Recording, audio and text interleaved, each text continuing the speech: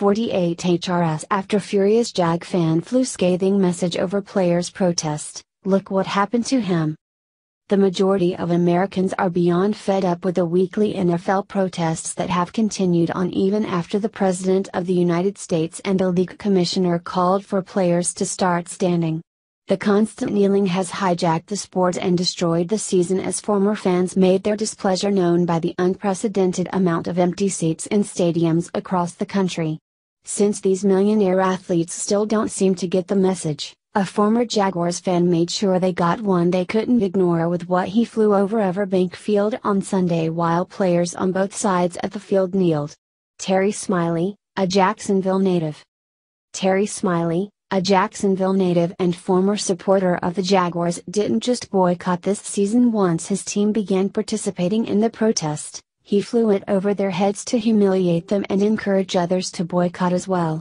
What he was not expecting was what would happen just 48 hours after the bold decision that's never been done before but was his right as a citizen of this free country. Action News Jax reported that Smiley hired a pilot to pull a banner that encouraged fellow Jacksonvillians to boycott the team with his banner that read, "Be American. Boycott the Jags and the NFL." This in-your-face approach didn't sit too well with pouty kneeling players who think that they are only entitled to an opinion and publicly expressing it. This all-American sport is dividing fans after some NFL players took a knee during the national anthem, Action News Jax reports. "I am asking people to boycott the football games. I don't watch it on TV," Smiley told the paper. Jaguars fan Jake Grossman chimed in on that sentiment saying, "People's feelings about politics and football seem to bleed together on the turf. People need to realize the true message that they're trying to send." Without a doubt, Smiley is the most dedicated fan to the anti-NFL cause and doesn't care who he offends, just like the players who are on their knee for every anthem at every game. Smiley not only sent a message to these players and protest supporters, he spoke for all of us by beating these players at their own protesting game.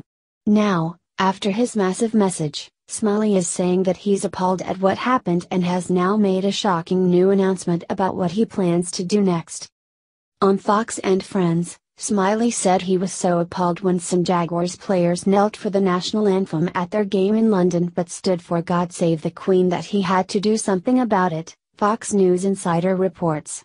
"It is expensive and it's worth every nickel of it," he said. "I would like to see the players start playing football. They can take this elsewhere," he added. "They have the right to protest. I have the right to protest." It's refreshing to have someone as bold and brave enough as Smiley to take his message into the sky at the risk of facing a verbal backlash from disrespected NFL players who aren't afraid to run their mouths. Smiley's massive aerial message was more than well received by Americans who appreciated the lengths he went to get the word out, which came at no small cost.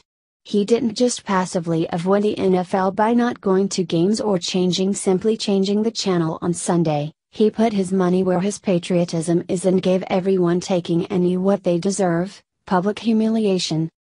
Part of the problem with these players is that they don't care if you don't like their message, they are still going to get paid millions of dollars to do what they want and demand respect for it. The greatest revenge for them is to not only lose high-paying sponsors, viewership, and jersey sales, it's to prove that they aren't as special as they think they are. By ruining their protests with this banner, Smiley won on multiple levels and he's not stopping there. According to Fox Insider, the former NFL fan will also fly the banner over the stadium during the Jaguars' November 12th game, he said.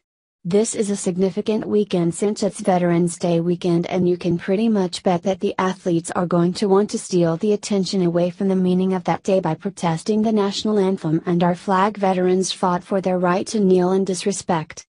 Many of the entitled millionaire players who have been participating in this boycott consider it to be their right to protest, and until the teams say that they can't, it is. It's also the right of every betrayed fan to make them regret it in any legal way possible. This is an American who's ready to put his money where his mouth is, and obviously, he's making waves.